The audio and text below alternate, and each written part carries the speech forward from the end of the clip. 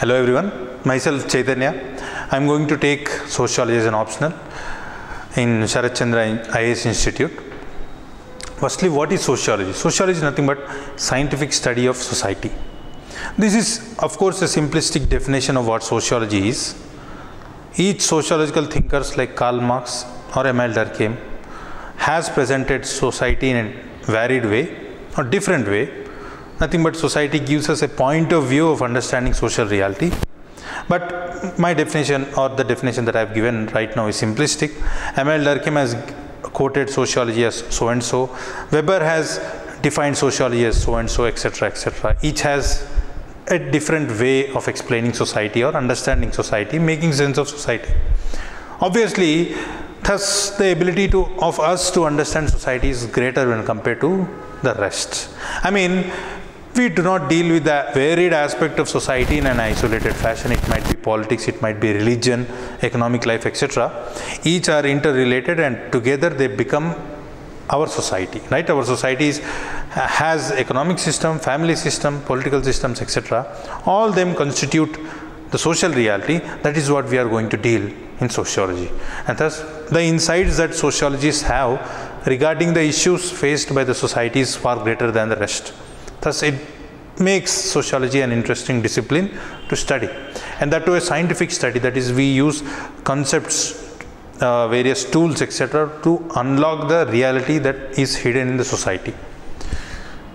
So what we are going to deal in this course is, firstly we will see why sociology is an important optional, why we consider it as important. Firstly, it is a scoring subject. That is, if you look at the score that many people get or many candidates get in sociology is high, close to 280, 300, etc. And of course you have to master the subject, then only you will be able to get good marks in sociology. The thing is that there is ample material available with regards to sociology. You need not go here and there. There are certain standard books which you should definitely look into to get good marks, like Lambos and Holman, Ritzer theory, etc., etc. The other thing is, it is easy to understand.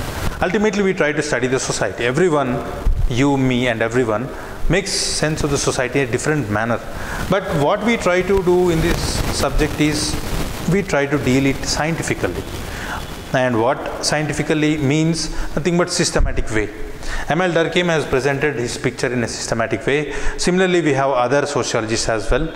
So these, through their efforts, through their tiring studies, research, analysis, presented as theories to make sense of the social reality.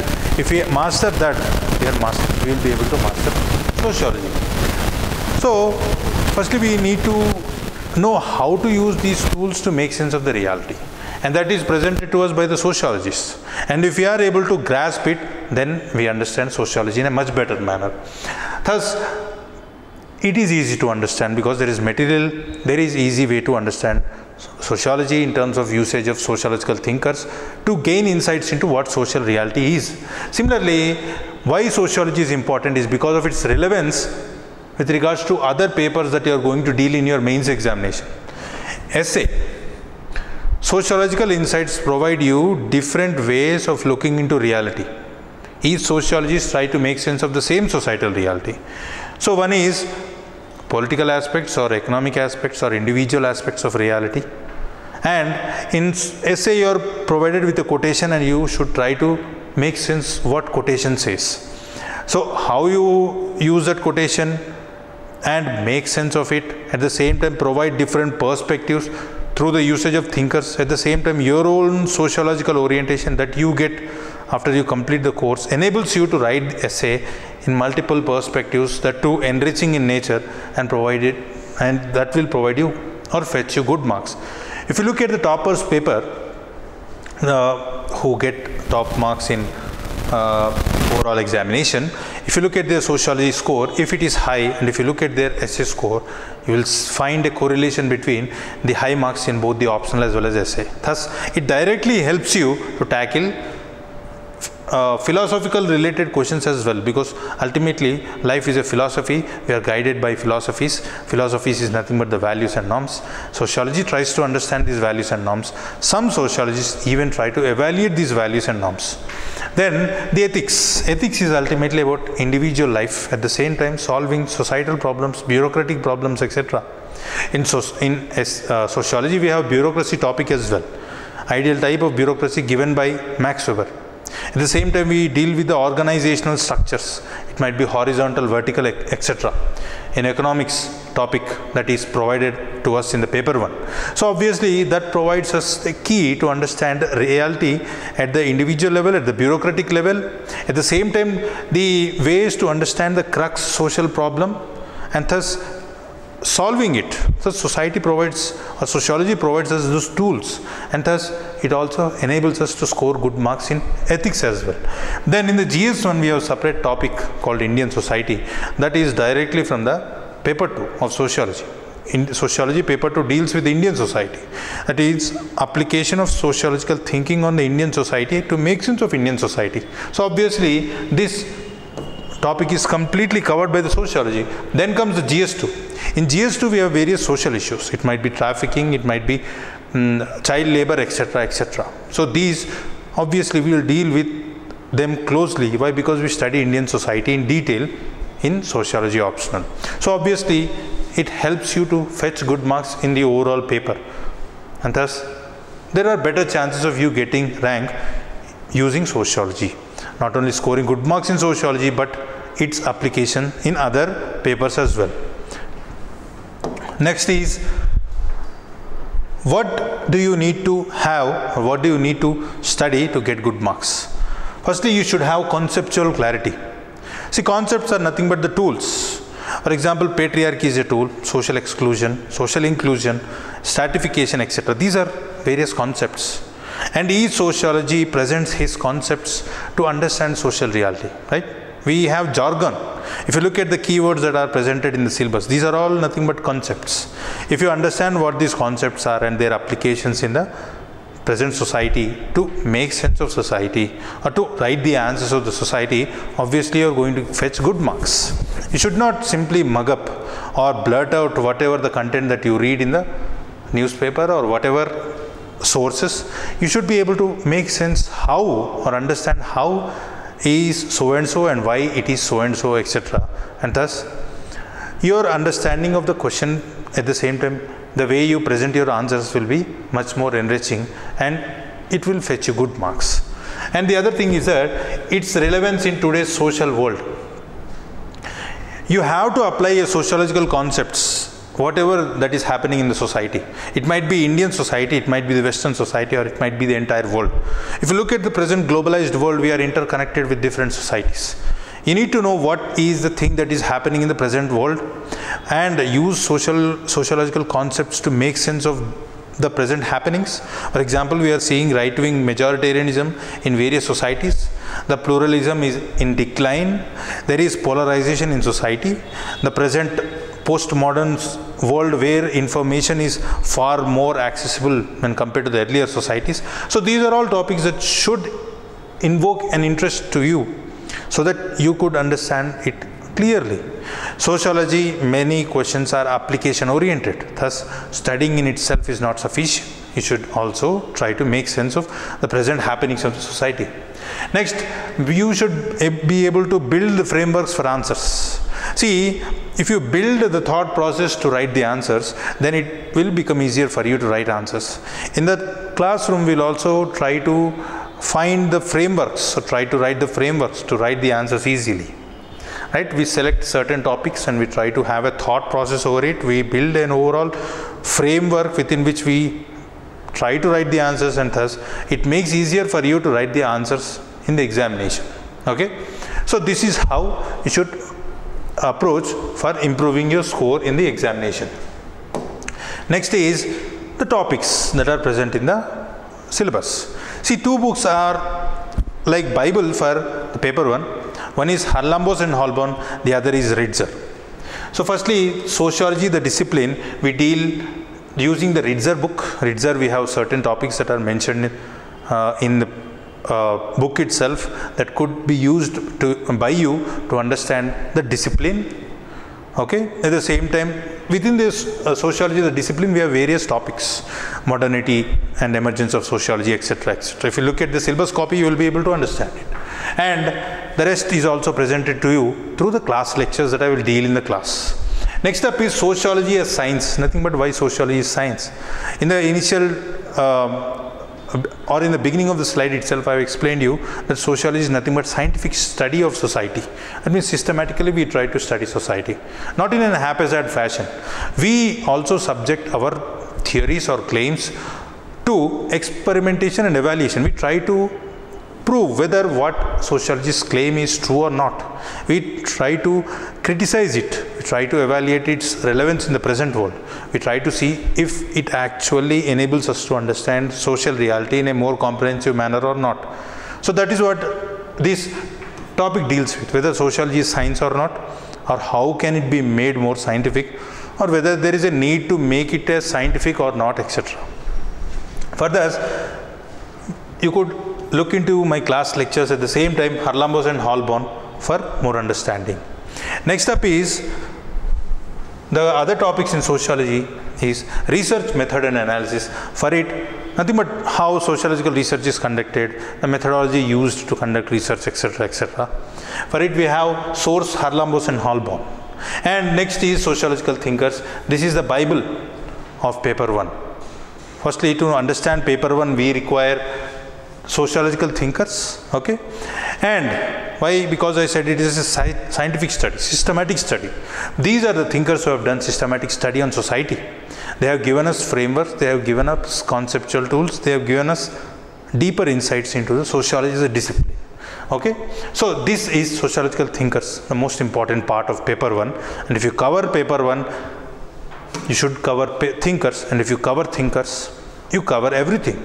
The thinkers try to make sense of social reality, so their tentacles spread to other sections of society as well. For example, other sections of sociology. For example, M.L. Durkheim's concepts on methodology, etc. You could also find its relevance in this paper. Karl Marx's observations on economic life, okay, on organization, on religion, on family, etc. could be studied through the Karl Marx theory. Thus, understanding other aspects of society, it might be economy, it might be politics, it might be religion, etc. You could use the sociological thinkers to get the deeper insights. The assistance from the thinkers is great. At the same time, if you are not able to understand sociological thinkers, it becomes difficult for you to make sense of other topics as well. Okay, so it is important for you to master thinkers, and in this course, I am going to exclusively focus on sociological thinkers as well. Many times students find it difficult for them to understand sociological thinkers, and that is one of the important reasons why they get less marks in the paper 1. If you master thinkers, you will master sociology. And the source book is Ritzer. Next, stratification and mobility, nothing but how society is stratified, etc. Stratified, nothing but the social divisions that are observed in society in terms of power structure or in terms of economy, etc., etc. For example, there is class inequality, it is nothing but stratification. Division of society in terms of layers, and the two arranged hierarchically, one above the other in terms of certain quantity or quality. Okay, it might be economic wealth, it might be power, etc., etc. And the source book is Harlambos and Holborn. And there are multiple aspects of stratification and mobility. We are going to see each of them in detail. And it is one of the important topic because many of the questions are asked from stratification. Next is work and economic life, as the name itself suggests. It deals with how work is organized, how economics of society are organized, shaped, etc. Next up is politics and society. As the name itself suggests, the meaning of it is how politics operates in society, how political life is organized. The source is Harlambos and Holborn. Similarly, we have religion and society and system of kinship, and then comes a change in modern society, that is the present society, what we are witnessing, the social changes, the drastical changes. It is said that we are living in postmodern world. Similarly, the paper 2 is nothing but usage of sociological tools to make sense of Indian society. If you master the thinkers mentioned in the paper 1, understanding paper 2 becomes more easier, right? So in paper 2, we apply the sociological perspectives of the paper 1. If you look at A.R. Desai is a Marxist. So if you understand Marx, you will be able to understand how A.R. Desai used those tools to understand Indian society. Similarly, we have M.N. Srinivas. M.N. Srinivas is a structural functionalist. If you understand Talcott, Parson, M.L. Durkheim, then making sense of M.N. Srinivas' observations on Indian society becomes easier. Next up is G.S. Ghurye. It is an important thing. G.S. Ghurye is considered as the father of Indian sociology, given his contribution to make sense of Indian society. So Indology is altogether a different matter we are going to deal in the class itself. And most of the source for understanding paper 2 comes from IGNOU MA material or IGNOU BA. You select a particular topic, you copy it from the internet, and then you take the Xerox of it to understand it. Okay, it is a good material for understanding paper 2. Next up is impact of colonial rule on Indian society. Of course, we are going to deal it in a sociological fashion. You study it in Indian history, but what we want is sociological understanding of what was happening. Okay, Karl Marx or nothing but A.R. Desai views the happenings of Indian society before independence in a certain fashion. Similarly, there are other thinkers who view the shaping of social reality in a different fashion. So in this way, our understanding will be far more richer when compared to the history books that you study for your mains examination or prelims examination. Next up is social structure. And in this we have rural and agrarian social structure, caste system, etc. And we have other topics as well. For them the scores is IGNOU MA, and for caste system as well IGNOU MA is a source. At the same time certain topics are not mentioned which will be dealt in the class, thus class lecture will be of an assistance to you. Similarly, the tribal communities, for this we have a special book by Nadeem Hasnain. If you have the ability to get the book and read it or allocate more time, you could use the assistance of this book. Similarly, we have social classes in India, IGNOU direct mention of backward classes or lower class, working class, etc. Sorry, lower class, middle class, etc. You could use IGNOU material for understanding of it. Next is system of kinship in India, further to IGNOU, and religion and society, further to IGNOU. If you look at the source, you will find that IGNOU has more relevance in understanding paper 2. Next step is social changes in India. For that, we will see or take the assistance of class lectures. Next, rural and agrarian society, agrarian transformation in India, and industrialization and urbanization in India, politics and society. These are important topics. Next we have social movements. Further to we take the assistance of IGNOU. Next, population dynamics. For a class lectures, that means our population increases, rise or decline, or recent changes that we are witnessing, that there is inequality or emergence of equality in terms of sexes or nothing but male female population ratios. Why is there difference? Why certain regions are witnessing low women when compared to men, etc., etc. The social reasons behind it. Next, challenges of social transformation. Further to, we'll refer to class lectures. So this is about this course. Thank you everyone.